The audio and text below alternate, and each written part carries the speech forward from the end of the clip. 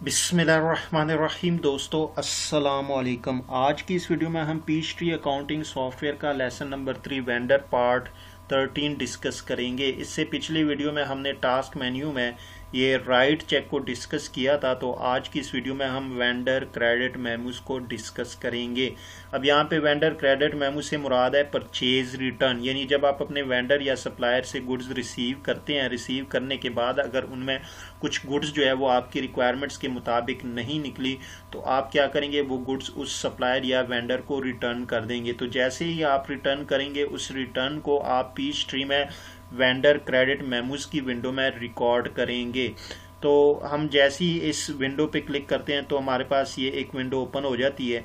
अब देखें, सबसे पहले आपके पास यहाँ पे वेंडर आईडी, यानी यहाँ पे आप उस वेंडर की आईडी सेलेक्ट करेंगे जिसको आप गुड्स रिटर्न कर रहे हैं। तो हम यहाँ पे सर्च में जाते हैं, हमारे पास ये एक ही वेंडर है, इसको हम यहाँ से सिलेक्ट करते हैं और यहाँ पे कंपनी नेम उसका आ जाएगा और एड्रेस वगैरह।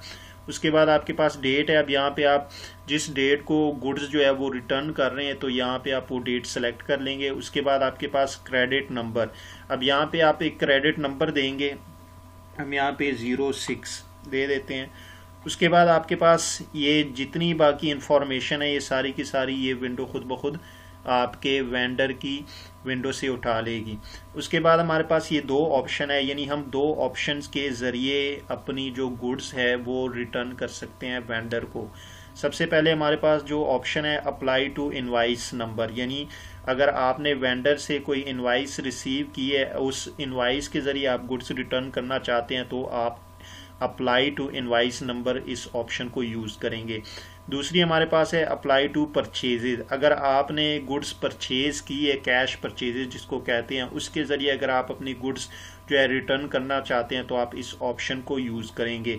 जैसे हम इस अप्लाई टू परचेजेज ऑप्शन पे क्लिक करते हैं तो हमारे पास एक विंडो ओपन हो जाती है। सबसे पहला हमारे पास कॉलम है क्वांटिटी का, यानी यहाँ पे आप वो क्वांटिटी लिखेंगे जो आप रिटर्न करना चाह रहे हैं। उसके बाद यहाँ पे आप आइटम्स को सिलेक्ट करेंगे जो आपने इन्वेंट्री आइटम में मेंटेन की होगी। उसके बाद उसकी डिस्क्रिप्शन यहाँ पे ऑटोमेटिकली आ जाएगी, जर्नल लेजर अकाउंट भी यहाँ पे आ जाएगा, यूनिट प्राइस भी उसकी आ जाएगी और अमाउंट जो है इस कॉलम में उसकी टोटल अमाउंट आ जाएगी जितनी आप क्वांटिटी रिटर्न कर रहे हैं।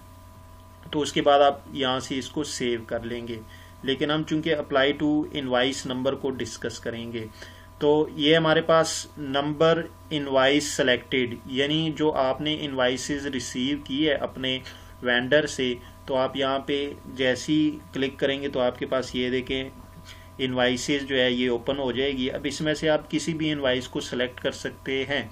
तो हम चूंकि जो गुड्स रिटर्न कर रहे हैं वो 02 इनवाइस नंबर के अगेंस्ट, तो हम इस पे क्लिक कर लेंगे। जैसे क्लिक करेंगे तो देखिए हमारे पास सबसे पहले जो है एटम आईडी, इस एटम आईडी के जरिए हम गुड्स जो है वो रिटर्न करना चाह रहे हैं। हमारे पास जो क्वांटिटी है उसकी वो कितनी है, 20 क्वांटिटी हमने रिसीव की है।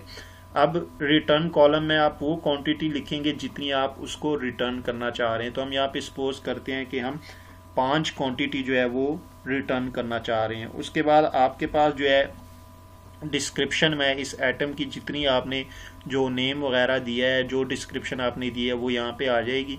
उसके बाद आपके पास जर्नल लेजर अकाउंट, ये बेसिकली आपका परचेजेज अकाउंट होगा, यानी जब आप इन्वेंट्री को मेंटेन करते हैं वहाँ पे जो आपने इस इन्वेंट्री के लिए अकाउंट जो मेंटेन किया होता है वो यहाँ पे ऑटोमेटिकली उसकी आईडी शो हो जाएगी। उसके बाद आपके पास यूनिट प्राइस आ जाएगी और उसके बाद आपके पास ये अमाउंट कॉलम में टोटल अमाउंट आ जाएगी जितनी आप क्वांटिटी उसको रिटर्न कर रहे हैं।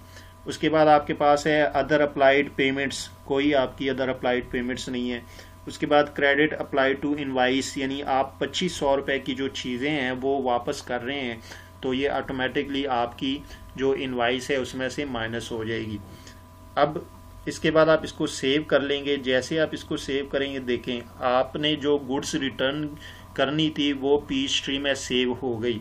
अब अगर आप देखना चाहते हैं कि आपने जो अभी ट्रांजैक्शन पास की है उसको आप पीच ट्री में कैसे देखेंगे, तो यहाँ पे आपके पास ये एक ओपन की ऑप्शन आ रही है, आप इस पे क्लिक करेंगे तो देखें आप यहाँ पे तो जो आज हमने पास किया वो 06 इनवाइस नंबर था। हम इस पे जैसे क्लिक करते हैं तो देखें हम वापस अपनी जो विंडो है उसमें आ गए, यानी हमने कितनी 5 जो है गुड्स 5 क्वांटिटी रिटर्न की थी और उसकी जो हमारे पास अमाउंट बनती थी वो 2500 रुपये की बनती थी। तो इस तरह आप पीच ट्री में परचेज रिटर्न की एंट्री कर सकते हैं।